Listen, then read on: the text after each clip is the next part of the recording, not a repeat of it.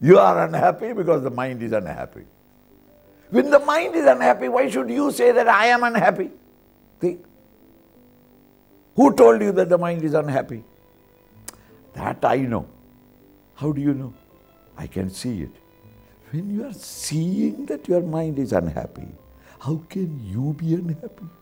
Sympathize with your mind. Tell your mind, unfortunate, that you are feeling unhappy. I wanted you to be happy, but when you are happy, come to me. Now at this moment you get out. Why? I don't want to see you unhappy. You are conscious of your mind. The mind is in an unhappy mood at this moment. Why should you be unhappy? You are the knower. The mind is the known.